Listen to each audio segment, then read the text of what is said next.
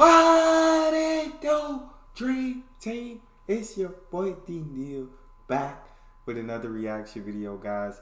Here we are with the top 10 Aussie TV shows of all time. We got our guy Friendly Jordies. But before we dive in, make sure you subscribe to the channel, ring the notification bell, get a video a thumbs up so it gets suggested. Oh my god! A list of the greatest Australian TV shows of all time, and in full disclosure, awfully sorry, but you know we can't include Sunrise. It's way too OP. Sunrise is S rank, that's where the S comes from. Sunrise rank. If it was an Olympics contender, it'd put every other contestant in the Paralympics. That's how hard it crushes. So, disqualified before we even begin the list. Having said that, let's go. Number 10 is a tie between Blue Heelers and All Saints because it was the exact same show. They just got the script, crossed out every time they mentioned hospital and wrote police station. The same guy who had both institutions, John Howard and John Wood, are the same person, changed my mind. They both had extremely successful acting careers for being able to do this better than anyone else in the country. What the fuck? And for Is this accurate? Is this the same show? One's dealing with the hospital, one's dealing with police force, but basically the same show, same script.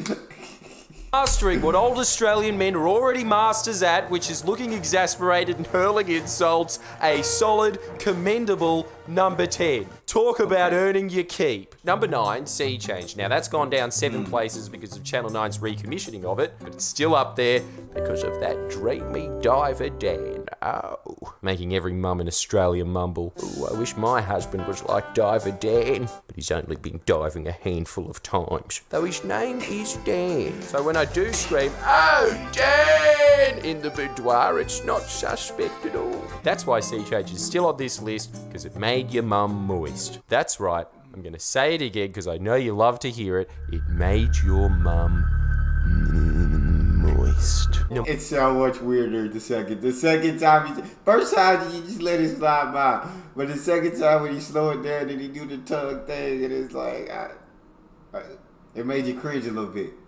Made me cringe a little bit, Friendly. I'm not even Australian. My mom's never even doesn't even know who that person is. But it made me cringe a little bit. Number 8. Round the twist. It was Sea Change for kids because, boys, come on. As if you didn't get a hard-on for the sister in Year 4. There's only 2 pieces of filmic art in history, Holy Mountain and Round the Twist, that deserve this review. Beyond critique. How did a show that made Fantastic Planet look like an episode of According to Jim become the voice of a generation? We did like boogers. How did they know? Number 7, Rove Live, and it would be much higher up if it wasn't for Rove. And you know who knows that more than anyone else in the country? Rove. Dude, yeah, see? Matt likes Rove more than Rove. It was on during the early days of social media. Remember that? When Rove Live was the closest thing you'd seen to Live Leak? It was badass. It was on at 9:30, it was rated M because it was live and you never knew what they were gonna say. Oh, sometimes they dropped the F-bomb. Very real, but that made it even juicier. Featured Australia's freshest, edgiest young comedian, Peter Hellier. And think about some of those gem iconic segments they had. What the Husey Losers at Kevin Rudd PM Sex Office, Tom Petrovsky at Comset, Harry Bickmore's news updates at... Oh, sorry, this is supposed to be a list of iconic segments. Hamish and Andy's ghosting. The list goes on and on. If you just include Ryan Shelton's ideas and then finish the list. But still, what a list. You could make a list ranking Rove Live segments, and you know I will in the future because I'm obsessed with dated Aussie shows. R.I.P. David Tench. Number 6. Number 5, Deal or No Deal. Why did you just That's all they got. Zoot review. Number 5. It didn't go right to the next one, bro.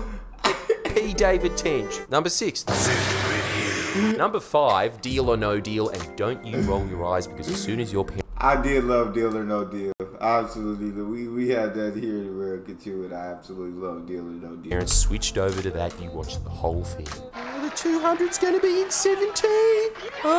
Like you knew. You got lucky every 50 episodes. That show was the original Max Mofo opening Pokemon cards. 10 years of non-stop suspense. Take that, 24. Think about the Jesus-level sacrifice Andrew O'Keefe made for the rest of us. That was the simplest show on earth. Booyah! 26! But he stayed perpetually bored, so the rest of us remained mildly entertained. Where's his CBD statue? Lest we forget, the chase isn't quite as good. Number 4, Good Morning Australia with Bert Newton, because damn it, he did what he could with dead air and proved to us all that you can in fact polish a turd. You can make a show that relies on interviewing Australian Idol runner-ups interesting even if you're surrounded by 10-minute ads for magnet mattresses and pans. He was such a pro that in 13 years he never once had to bust out his A material, which was a sparkly tux he used to wear in the 70s, because if he shone by even a molecule more, he would have destroyed the camera equipment. I remember when he was getting axed and those infomercials were pre-filmed, he said to the camera, "And now it's time for a message from yet another one of our trained SEALs." It then cuts to a woman saying, "Thanks, Bert. Do you find it hard to sleep? Maybe it's because you're..." From another one of our trained SEALs. Then cuts to a woman saying, "Thanks, Bert. Do you find it hard to sleep? Maybe it's because your mattress doesn't have magnets." What an absolute king.